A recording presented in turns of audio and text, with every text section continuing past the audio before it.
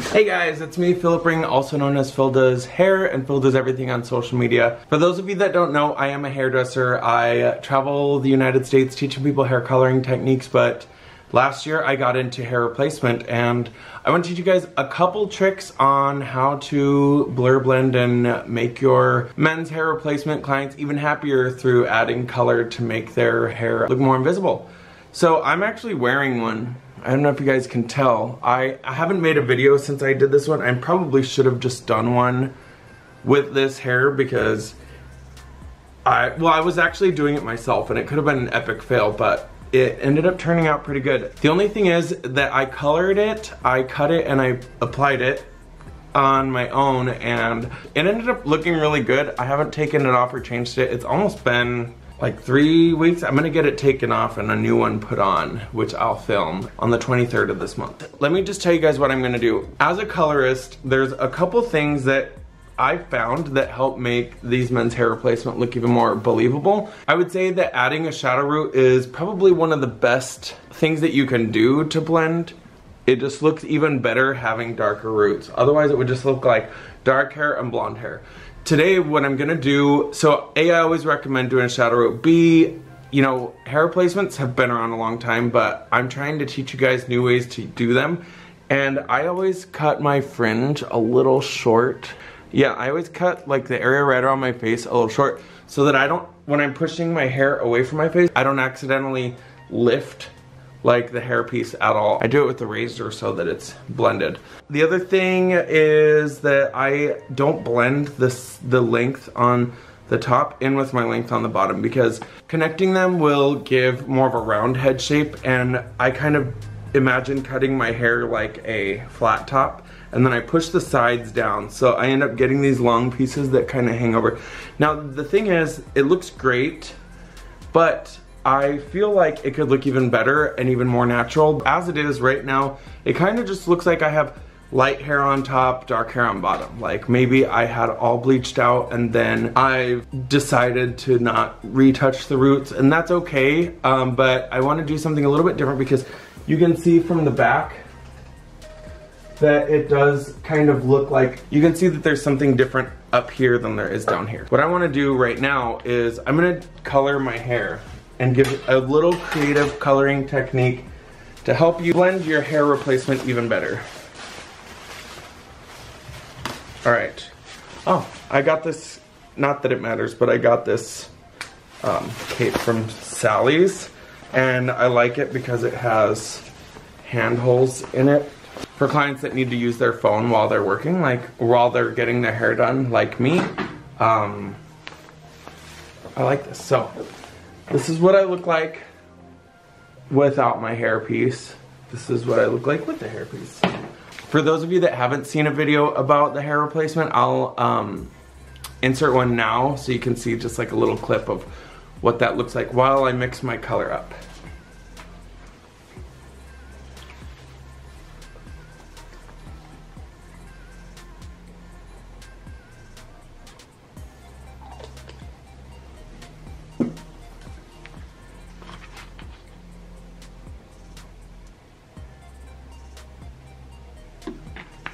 Alright, so hopefully you guys liked that. That video is going viral on my Instagram currently.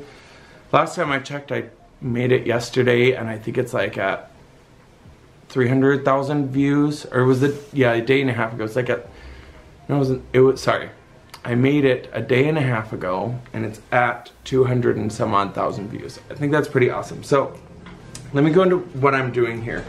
I'm using Joico Lumishine 6 Silver Blue. I'm choosing a color that's a little bit lighter than my sides.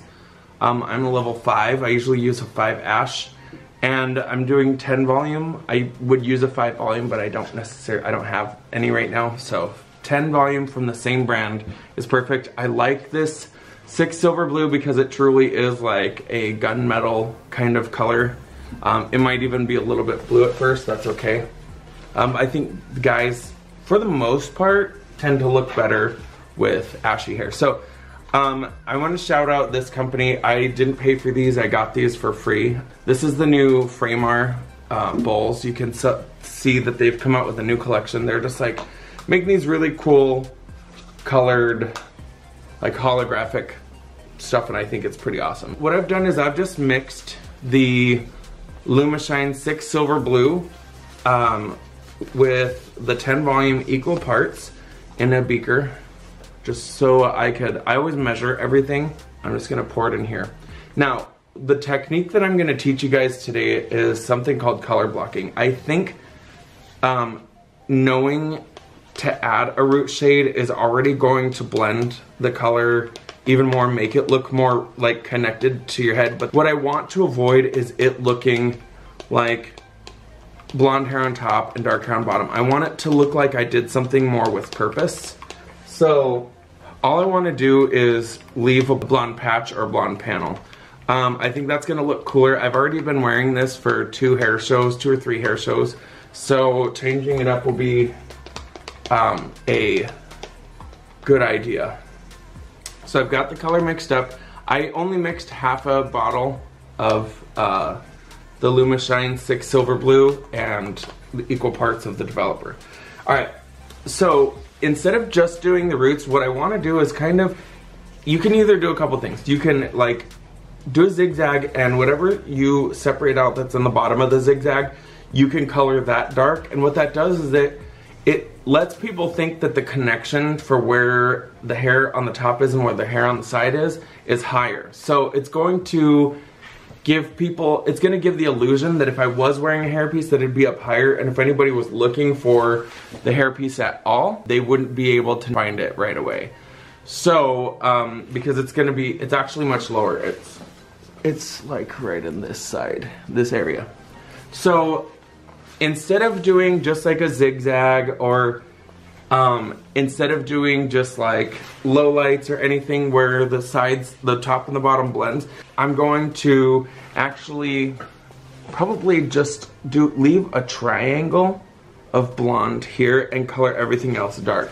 The reason that I'm doing that is so that it looks like I had more of a color that was done with more purpose. Like this kind of looks like I was just all blonde and then my roots grew out, and I want it to look like I didn't just have my whole hair blonde, that I had like, I don't know, just something that had taken more thought to do, you know.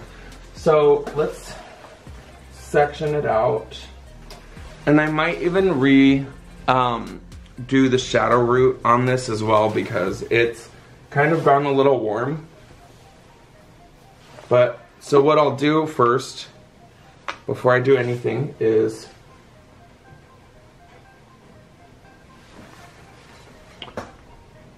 I'm just gonna outline my area on the roots.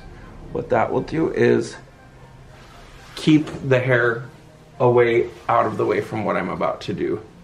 So I'm just gonna get started and covering all of this. So I'm just gonna start coloring the hair. I love the LumiShine. If you work with it really fast when you first mix it, it's pretty liquidy, and then it's gonna get kind of thick. So don't be slow if you're going to work with the LumiShine. Make sure your hair is clean. Outline just the roots to keep them away, and then I'm just gonna paint on the surface of everything that I feel like needs color.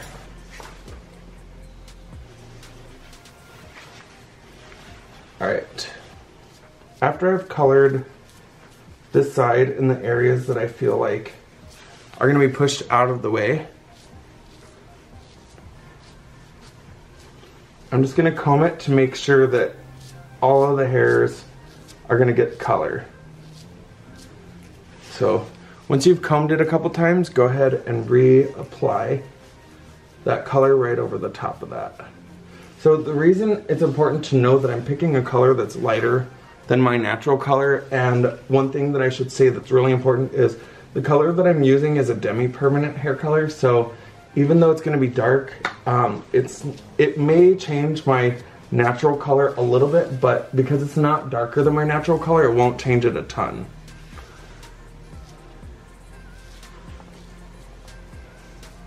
It might look a little bit more shadowed But if you picked a darker color, you'd need to be a lot more neat with your application.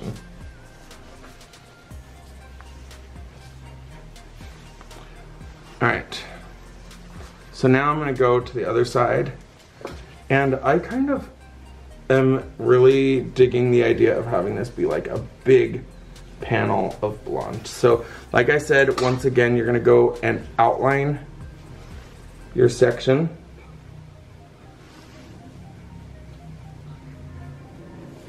Just to keep it out of the way. Rude.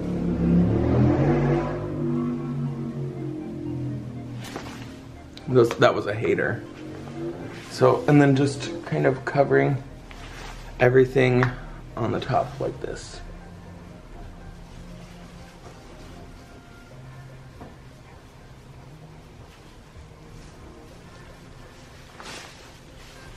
So you'll see that this is going to start changing color to a dark silver. We're gonna leave this on for 20 to 30 minutes, and we'll see what we get in the end. Ideally, it's just gonna look like I gave it just a cool pattern instead of just like an all over blonde.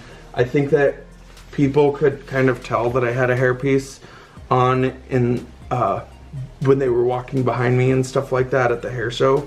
So we're gonna try to prevent that from happening again by letting them think that maybe I only have a hairpiece on the blonde piece. I love that I can change my hair as often as I want. That's probably the coolest part, because as a hairdresser, I could technically color this before I put it on, which is what I did, but I didn't realize how much of the hairpiece that I was actually going to use, and so I didn't want to just have, I don't want to color it and then end up cutting it all off. So this is what I'm doing instead. So I had a little product in there, that's why you can kind of tell that I'm kind of struggling with the combing. One thing that you want to do is just take it and go back and forth with your brush, not just one direction. That'll help move the hair around, and you'll get a better application, like especially here on the side. So if I just go down like this, I might miss some areas, but if you go side to side, what you'll end up doing is surrounding all of the cuticles with color. So as long as you can get the comb through, I'm using wider teeth. As long as you can get the comb through, you can kind of feel areas that need more saturation or less saturation. So, you know, I only used half a bottle and that's all I needed. You may use more, but more than likely you probably will only use a half a bottle.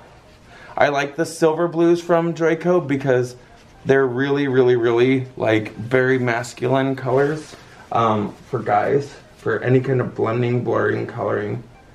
And for women, it's like the 10 BS or the 10 silver blue. So the dark ones are silver blue, the light ones are silver blues, and the dark ones are blue silvers. The 10 silver blue is the truth when it comes to like a light stainless steel toner. Okay, so now that I've got all of that color on, I want to do my roots, and this is how you're gonna do it. You just get a new brush. So I got this cool new brush from Fremar, and you're gonna hold the hair away and just tap in there, okay? Separate it.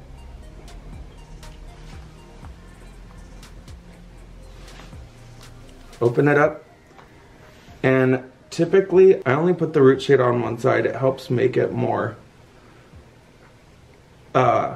uneven, like you'll get kind of peaks and valleys, but you need to make sure that you saturate through. So I gotta keep them separated.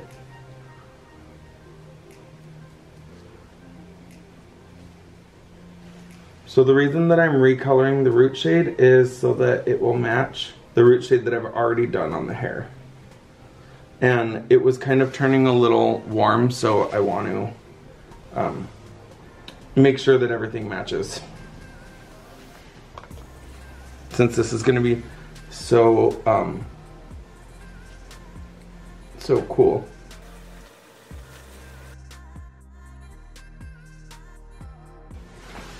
All right.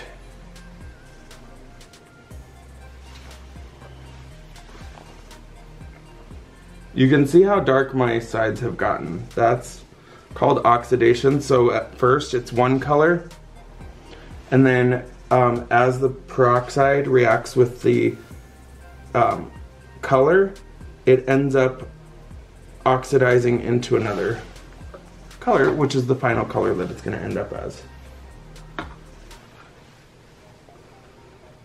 I probably won't be rinsing this out in a shampoo bowl on my own. You got to make sure that you let these colors process their full time, because if color is still active, it can stain your hands and stain your bathtubs and stain everything else.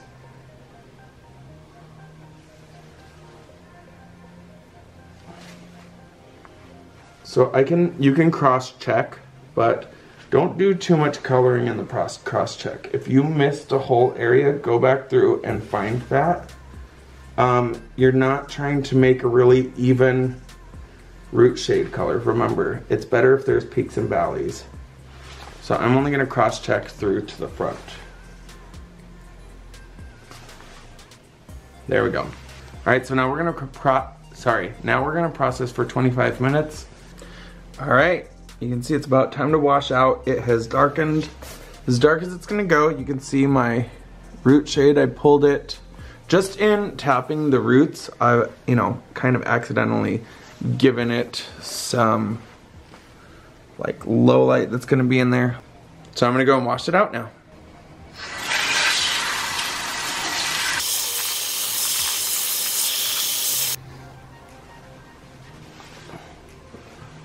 Ooh, that looks really cool. Okay, so all you're gonna do now is use some styling cream. I'm using this Miracle Blow Dry Balm from It's a 10. This is gonna give it shine and detangle. These hair pieces have been processed so much that sometimes they can get tangly. So between this and a brush, get one with like nice soft bristles. I'll usually either use one of these that just have these kind of bristles, but I actually prefer the one with the boar hair bristle as well in it. So this is from a company called Pink Pewter. It looks pretty cool, so I'm just gonna dry this and show you guys what it looks like. Whoa, that looks pretty cool. All right, I'm gonna show you guys what this looks like right after, but you can tell like now even more than before, it just looks like I have a really cool haircut with a really cool hairstyle, and that was just from doing the little triangle. So, and I guess, ooh, now I got Cruella de Vil going on. Color blocking is a really cool way to color guys' hair. I find that color blocking for me is my favorite way, because if you just do highlights, a lot of times you can see like stripes, but this is a really masculine and aggressive coloring thing, and especially having it be disconnected with the root shade is gonna make it like blend even more. You're gonna love it.